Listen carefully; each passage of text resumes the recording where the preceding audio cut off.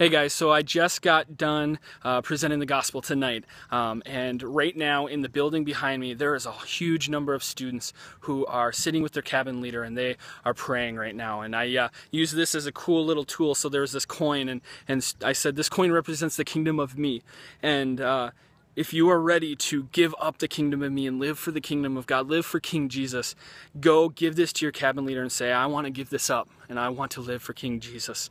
And so those students are in there praying right now. And so God is doing some amazing stuff in their life. The rest of the week, we're going to be talking about identity in the kingdom of God and what it means to be surrounded by people who live for the kingdom of God and what does it mean to fear God in the midst of his awesomeness. And so be praying for our students, be praying for these students who are in this room right now. And we pray that God is going to do a great work in them as they head home and into this new life in the kingdom of God.